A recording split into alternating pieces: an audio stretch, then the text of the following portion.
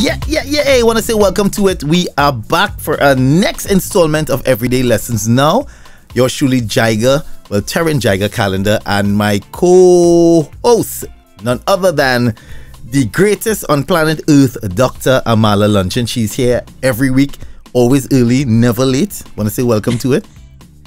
Well, happy to be here. How are you doing? I'm good. We had a nice show last week. Got a lot of feedback on the planning and preparing and decision making and all of that. Right, everybody was like, they appreciate the knowledge and the little advice as to when planning to write things down is very important, and you do that. So we just want to come here every week, as I said, to encourage everyone and just kind of bring some different perspective. And if you have feedback, you can always hit us up.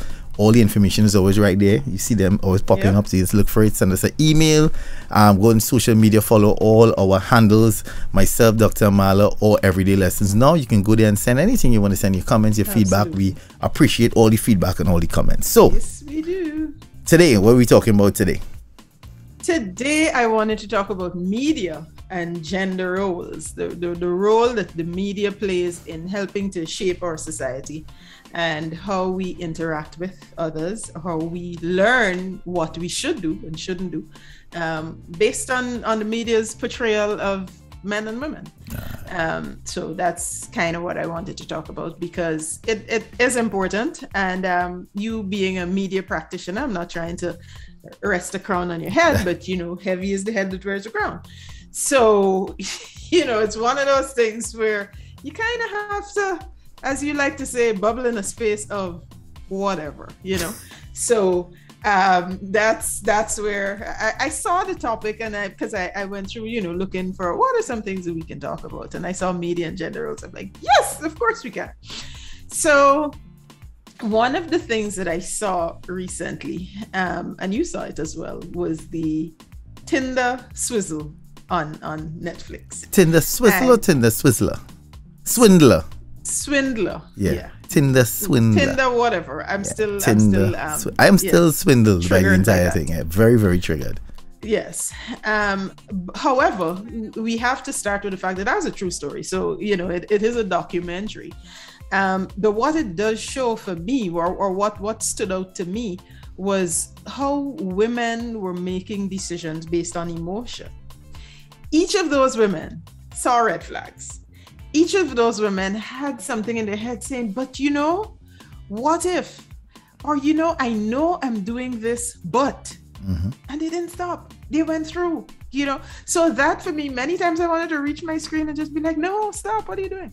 But, it showed that. And it also showed the guy being very calculating.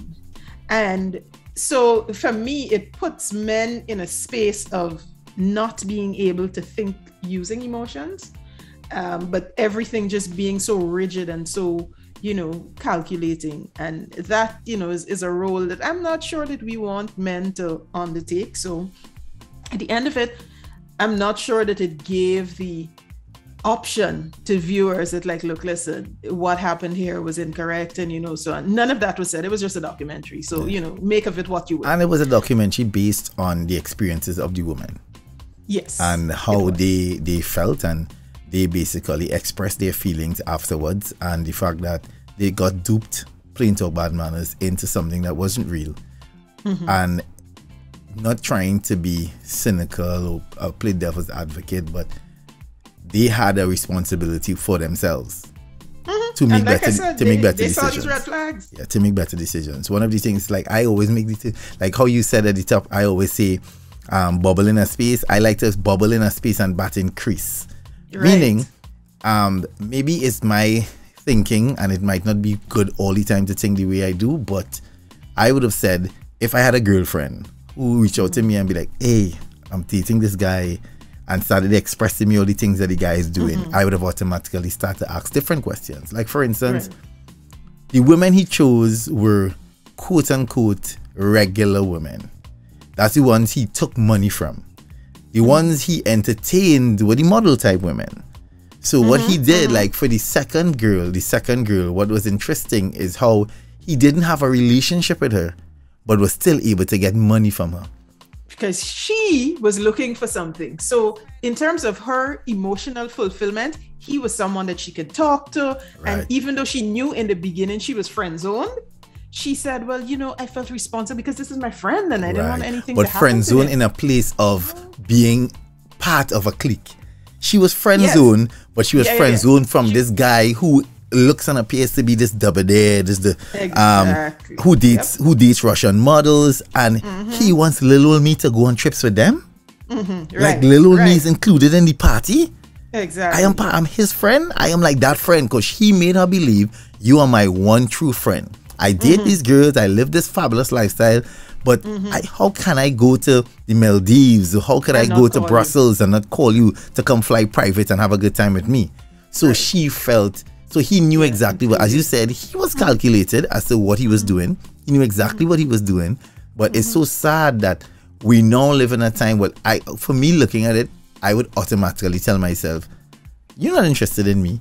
Look at the photographs alone, the women he went at, look at what he project in terms of his social media. And because remember, we're talking in a now time. This is a guy who started doing this back in 2010 coming up. He got really, really high end when he got to like 2016, when he started to really dupe people into money.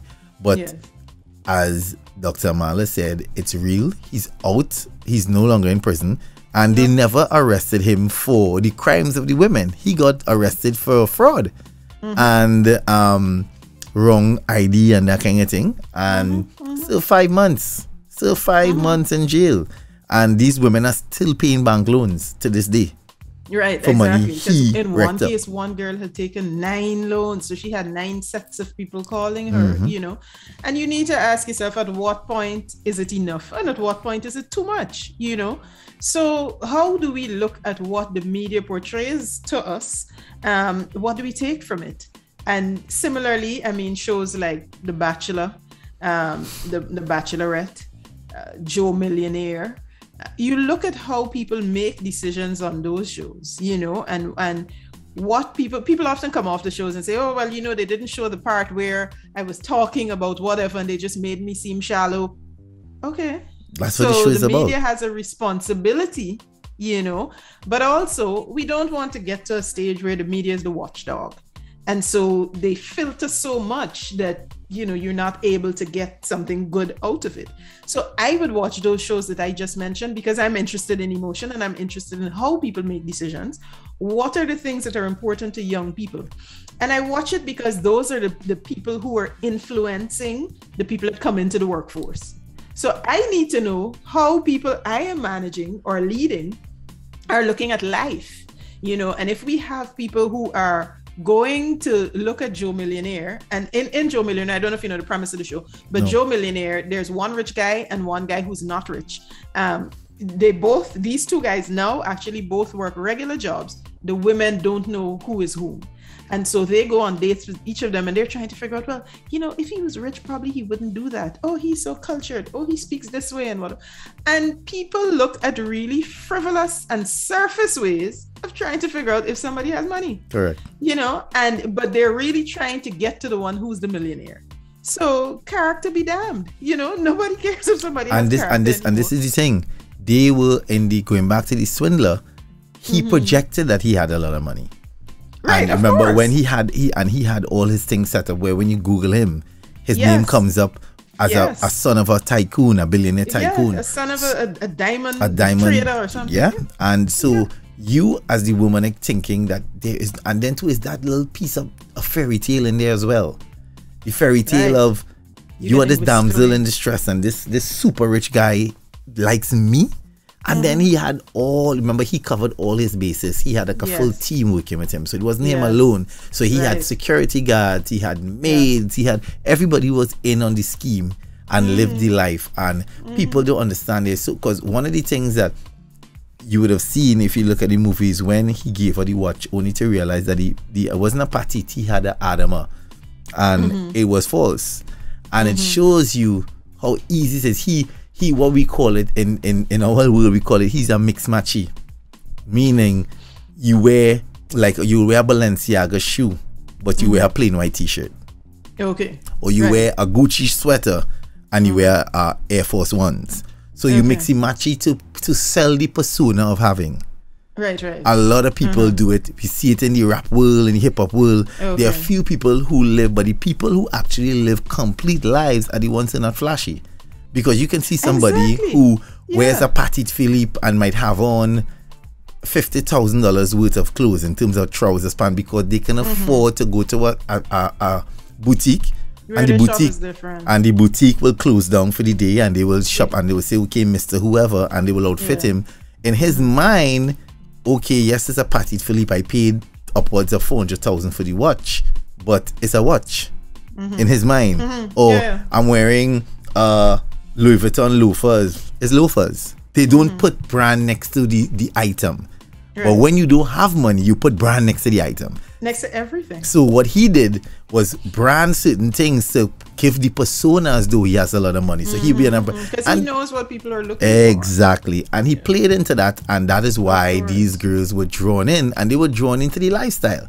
Because they went on I remember the first story, she spoke about how she could not get over being on this jet.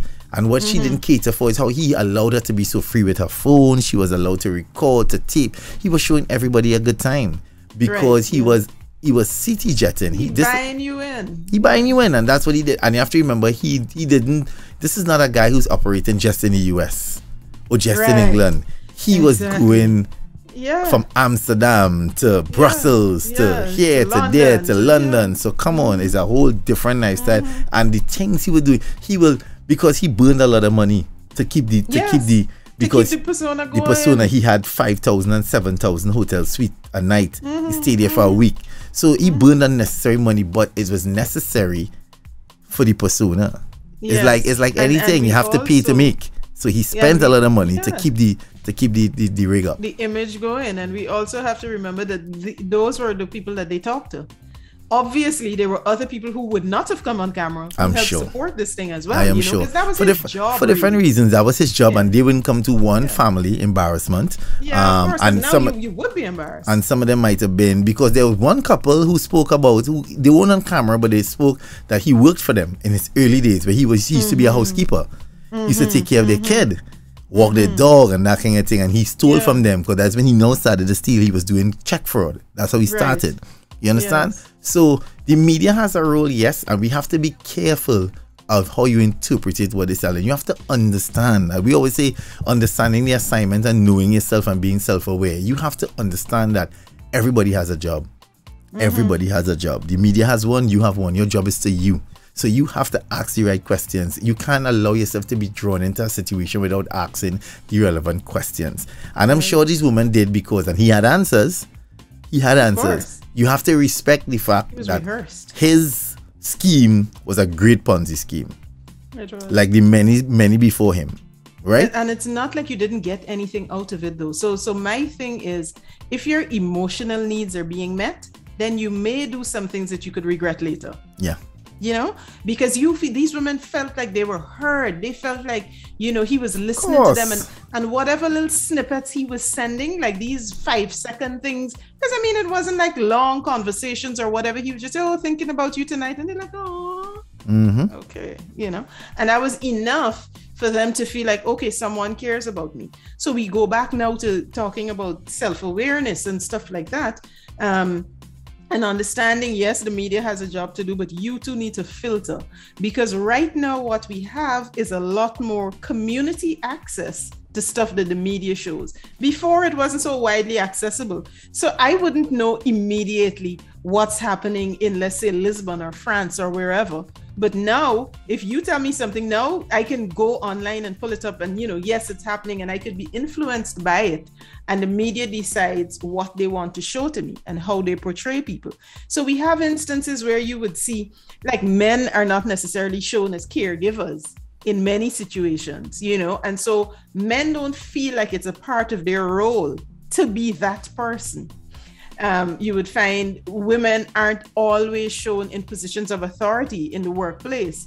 And so women walk into a workplace thinking that they have to be in a subservient position. That is what the media shows you, but this community access shows, what exists. But then you have to think of what is important. Is it important to me to want to shatter that glass ceiling? is it even possible? How would I go about it? You know, and you can defy some of the things that you see in the media. You could be that one person who wants to do something that, you know, whatever story you're looking at says should not be done. But you also could take guidance and not necessarily be stuck on what they're showing or how they're portraying a certain class of people, how they're portraying men or women or Black people or Hispanic people or whatever. You don't necessarily have to be stuck on that, but be aware of it and then look at how you could move forward from there, you know? Correct. So that I think is important, and not get stuck on, because sometimes we get so stuck on details that we miss the big picture. You know, we haven't. And not only that too, and because of all these things, social media, we don't enjoy the moment too. A lot of people go out now, like we make jokes that like, people go out and the first thing they do, they take photographs. We all do it. We are all guilty of going to a restaurant and you want to capture the moment of the food before you touch your plate. That time you're hungry as hell, you know, you want to eat so bad, but you cannot eat yet until you capture the moment of this beautiful meal you're about to take part in. It's cool, but sometimes we have to remember to just enjoy the moment. Be present. And be present in the moment. And you can say, like, I am happy that there are things that I've experienced. I don't have them documented in the now time, like the photographs and the big reels, but I have seen beautiful things in my lifetime. And but I know I did it. And it puts a smile on my face. And the memory is there. And the memory is there inside of me. Yeah. You understand? That I know, okay, I experienced that. And that was a great feeling at the time. You understand? So you have to try sometimes to don't get caught up. But no, it's easy to say, and we try to, but you have to make, and there are little tools to do it, you know, and we fight and we knock social media and all these apps and all of these big tech companies. But if you read their fine prints and their bylaws, they cover themselves well, you know. Of course. So there are little things like I have a tool I use for social media called Screen Time. They all come with it. All phones come with it. All apps come with it, where you can program the app to be on it for a certain time. You are the responsible one. You have to be responsible for your time. So when your screen thing pops up, you're like, oh, good idea. It reminds you you've been on that app for long. Spent 2 hours. Exactly. You understand? You've spent 2.5 hours in the app to pull back. So they give you the tools. We as human beings need to use the tools. Don't then complain, but use the tools and use it wisely, because all of these things, if managed properly, could really help us. Because I'm not going to lie, I love Siri. I love the setting of a meeting or the setting of a reminder. It is really, really useful, but we have to use them wisely. You understand? And that's what it is. Agreed. So when we talk in media and the role media has to play and gender and all of these things, yes, we know sometimes, and not yes, we know that we can say how much is really, the world is really governed and driven by men. The most powerful people in the world are men. And what we need to do is kind of change and learn how they think and how they look at women. Once we can get the powerful men to start looking at women differently, everything will change. And you see, we've been operating in a space where a lot of men feel that they can get away with it because they're a man with money. Right, exactly. Yes. You understand? We have to stop thinking like that and start thinking that, okay, I am not going to do that because I'm a man. I'm going to do that because it's the right thing to do. Exactly. And it's the right thing to do. Need to be, but we could also try to be inclusive and try to work from a space of collaboration. I mean, I talk about that all the time because it's my favorite way to work. I think you get further when you collaborate. And so that is one way to look at it. You know, having these collaborations, and you really don't see it when you look at the screen, because most times it's one gender against another. True. One gender being above another, like you said, you know. So and they only do it for aesthetics. Like if you watch news anchors are always man and woman because it's for aesthetics. It's to appear as though. But if two powerful men, or if two men or two great women could anchor a show, why not? Right. Why don't put two women to lead a show if the both of them are great?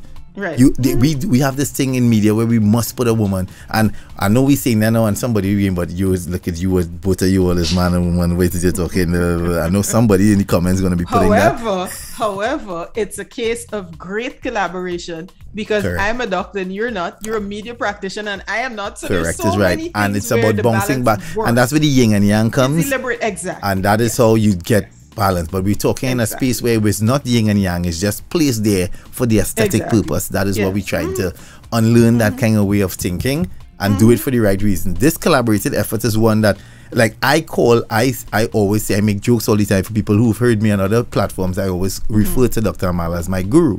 Why I say and make a joke? Because over the past year, I have been placed in a position I never thought I'd have been put in. And that's because of her encouragement and good words and help, which is very important. We also have to understand helping is free.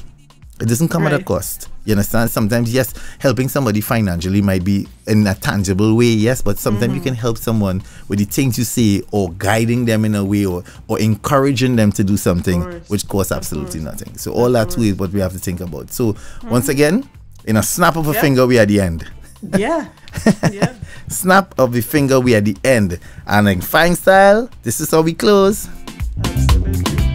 Yeah, until next time, we gone.